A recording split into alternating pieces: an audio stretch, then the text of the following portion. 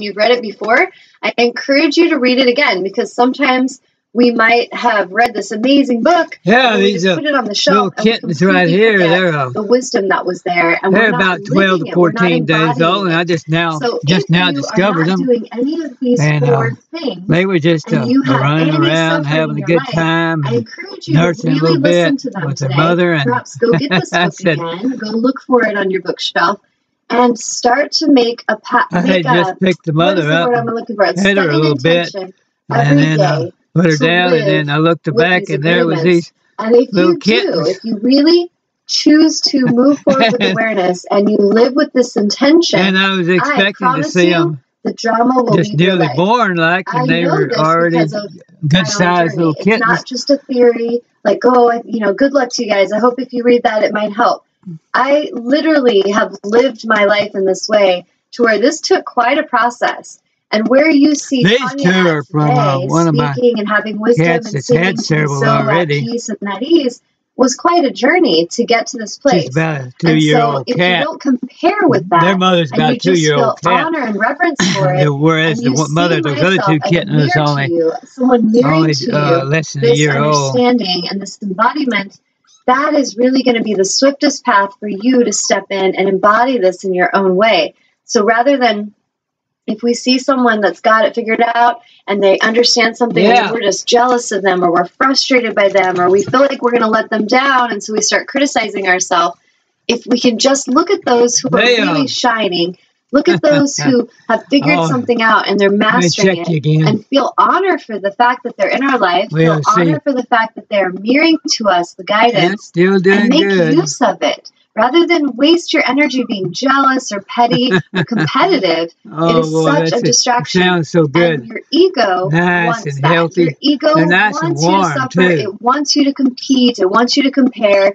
It wants you to think you're better than. It wants you to feel less than. It loves suffering. So one of the first things there you go. Don't you like that? In our shows you say that thing's a little bit cold this morning. We can laugh at our ego.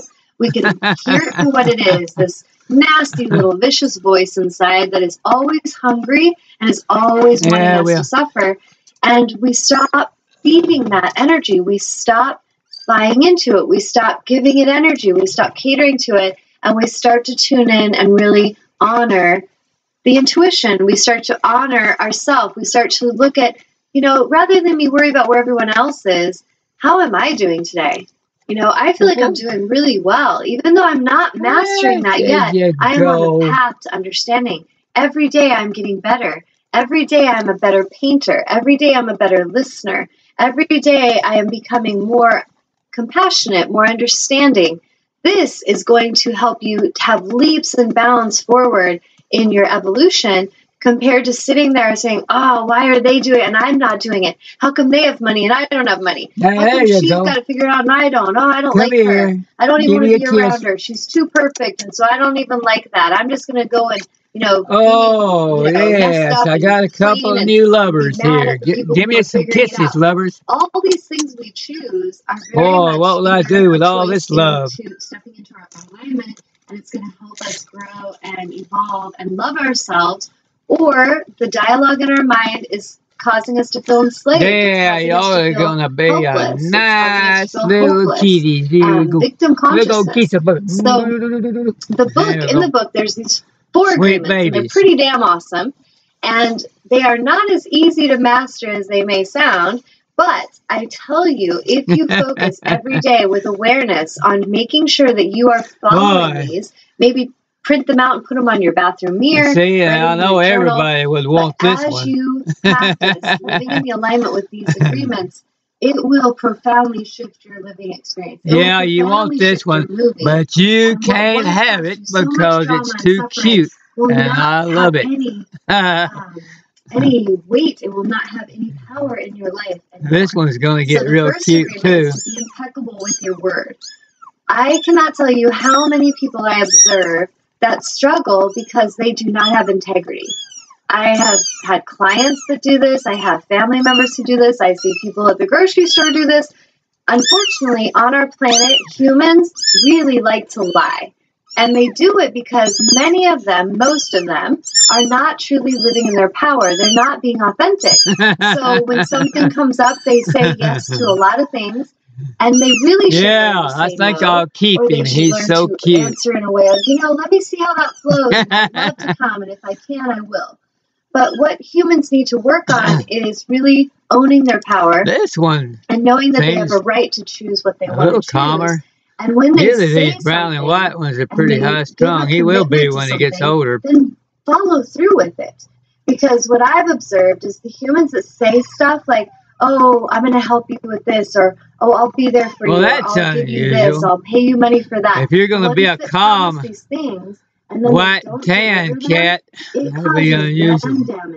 And you're going to be nice and quiet. Distraction and chaos with all the people in their life that are actually counting on them. Well, these calicos like this, though, eventually a person that continues to say they're going to do something and they don't follow through, they start to create a reputation where no one believes in them. No one counts on them. No one, it's like people just kind of expect, oh, Sally I got one calico that still runs. And it's because they're not showing...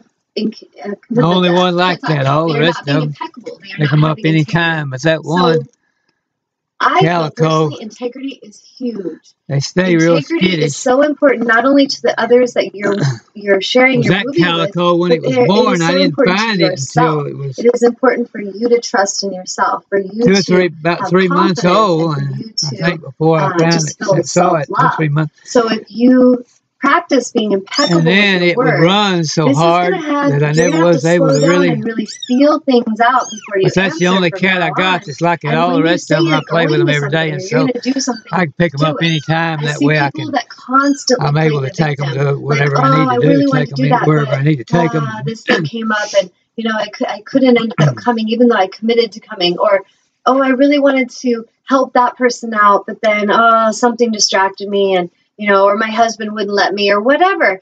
And they start to blame and project their issue on other people. You want to make sure you give them a little attention every day, and that way you won't never have any problem.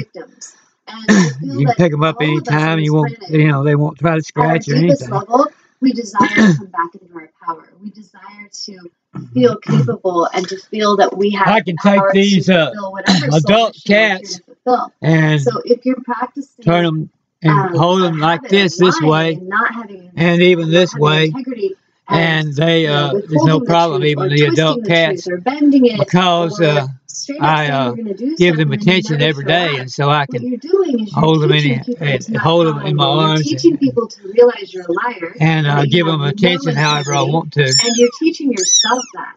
And that is not a good thing to teach yourself. Some people will say, they'll say, I have all these cats, and they'll say, well, I just hate that because I can't even pick them up and pet them. And I say, well, when they're kittens like this, you got to give them attention every day, and then you won't have that problem. This one can be very tricky for people in the beginning because so much we have been taught to react to people. I had a woman, a really beautiful soul that just came, and she drove really far. She drove hundreds of miles this weekend to come up and have an auric clearing with me, and she came to my Empowering the Empath workshop. And the next day, her and her they start out naturally real gentle, but they're going to but they'll get wild if no human ever ever picks them up. And I explained to if her, you don't pick them up and play with them, well, they'll just go back to being kittens and to being cats. And they'll, of course, claws come out and everything to protect themselves. And come up to the surface so that you can address them. You can feel what you're learning from them. Pay attention to them like this when they're young, though. So you'll never even know they got claws hardly unless you see them climb a tree. What it is you're starting to be trained to see in a new perspective. You're having a lot of heaviness cleared from the because they will never come out when you pick them up or anything. And it's bringing up all this energy that you have not addressed. So the reference that I get, the angels kind of give me a visual, is when you're having a clearing, imagine lifetimes that you've been pushing and pushing and pushing emotions down below the surface because you didn't want to feel After a while, they'll calm down and go to sleep. Let's push that down. Ooh, that made me angry. Let's push that down. And so as you go through a clearing process, it's like you float on your back in the water, and all these buoys of energy that you've been pushing under the water, and you've been struggling and wrestling to keep them down and protect them so no one sees get in there and make a real good picture. Excuse me. You're floating on your back. And then I won't have to bother you again for a long time. All those buoys pop to the surface because you can't hold them down any longer. Now, to a soul that's not practicing awareness, this could feel like chaos and it could feel very stressful. But if you're practicing awareness, when it pops up, whatever those emotions are, those energies are. Oh, yeah. I'll probably pet these kittens every day. They look so cute. Are. Their energy. Oh, that one right there. You've been holding down. You've been whoa. For a long time. That one is so cute. Energies. What are you here to teach me? What is this? So, interestingly, this woman I'm referring to, she had, right after her clearing, a woman from her past who she had made very clear boundaries to, who had had a reputation of kind of like slandering her name and was this kind of one reaching still out got to get that other eye open. He'll be things that real cute, too. And the intention, it sounded like from the way she expressed it to me, it sounded like the intention was to talk about a harm and destruction for this woman because she had set a boundary and said, I don't want you in my life anymore, and I just don't feel like you treat me with respect. You don't have integrity, and I just really don't need this in my life anymore. So she made a statement about a month ago, I believe she said, and then after her clearing, this woman chimes back in, and she's sending texts to her husband and to her sister and to her friends and family. And she called me today, and she's like, holy crap, like, what the hell is that about? I better get y'all back to your mother before she forgets about it. This is just crazy. Like, I don't understand what is happening. Like, what's going on with this woman? And what I told her was, we could play the game of what's going on inside of every human's mind, and that could be quite entertaining and take a long time to process all that. You gotta be careful. Sometimes their mothers will, if you pick them up and keep them too long, like, what in hell? What's making her act crazy? Play with them several hours or something. Okay, what is this? They'll decide, oh, well, you know, if you're going to be the nurse and do my job for me, I'll just take off and go play somewhere, you know, and then they'll forget about it. So you have to be careful and don't keep them for too long at a time and for the first month till they get, you know, 5 or 6 weeks old, and then you're all right after that. It's one of those buoys she had stuffed down because she didn't know what to do with it.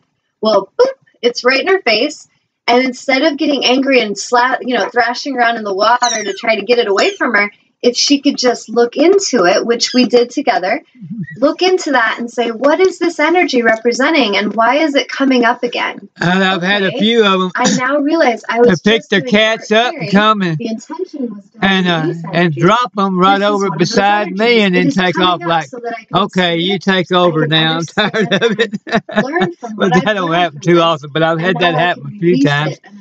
And they'll bring a couple of them.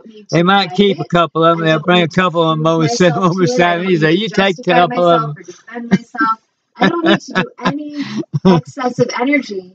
All I need to do is learn from that'll work all right if they're 6 or 8 weeks old, because then you can start them on, you know, kitten chow and stuff like that. But if they're too young, hurt me for so long, the first 4 to 6 weeks. This doesn't work very well because they have to have that mother's milk to develop proper immunity. And so it's important that she stays affectionate toward them and stays attached to them for that first 6 weeks. I told her the simple way to look at humans, if you don't want to have judgment and get angry at them, is look somewhere between 6 weeks and 8 weeks. Lashing out and if the person you give them to has a good setup for good kitten chow, has a good kitten chow and everything, you can take them in and then play with them every day and all. Well, that's optimum because they'll have a better attachment that way than if you wait till like they're 3 or 4 months old before they give them away to somebody. Well, then and now you're fighting back. Not always. All of them are different. Some of them, it don't make any difference how old they are. They'll still just adapt real quick. But there's others that once they get 3 months old, if they're not attached to you by then, they never will really get closely attached to you. And some of them won't do it at all. She feels afraid and she feels rejected because this friend said, I don't want you in my life anymore. You're not treating me with respect. I'm setting a boundary. But so I don't think I'm going to have any problem with these two. They're going to be, well, I mean, tell you, they got energy. What does ego do when it has no control? I think they're going to be really nice. It's going to say hateful things. It's going to